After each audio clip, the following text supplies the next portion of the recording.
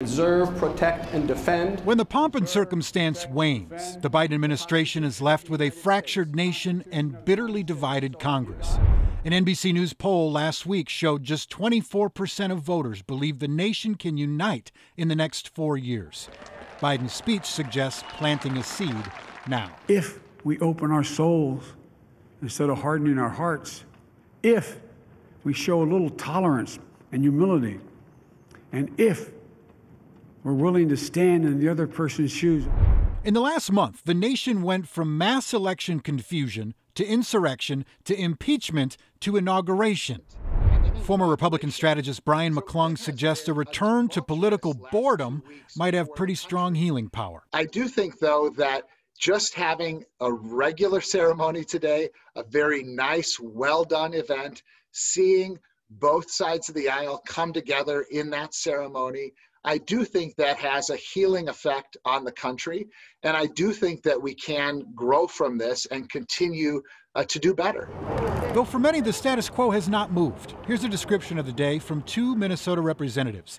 Democratic Congresswoman Angie Craig tweeted, quote, "Today is a special day, not only because of what this nation is putting in its rearview mirror, but because of what lies ahead," end quote.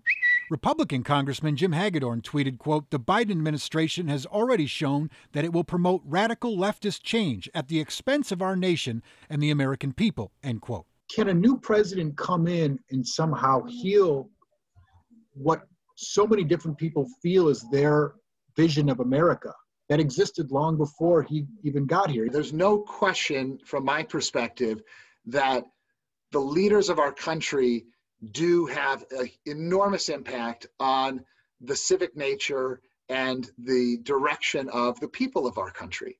And so we take our cues from those leaders. They broke the glass? No one holds a crystal ball. But since the Capitol siege, election protests have cooled. Not only did we just swear in a son and daughter. Now, Senate Minority Leader Mitch McConnell made a room full of Democrats laugh. Skip the House altogether. So the question becomes, will leaders on both sides change their rhetoric? And are the people willing to follow? McClung, who was Deputy Chief of Staff for Governor Tim Pawlenty, he also brought to light that people don't get their information from 3 newscasts and Walter Cronkite these days. He said people need to do the work to go beyond media that's only comfortable to them in order to take a step toward unity. All right.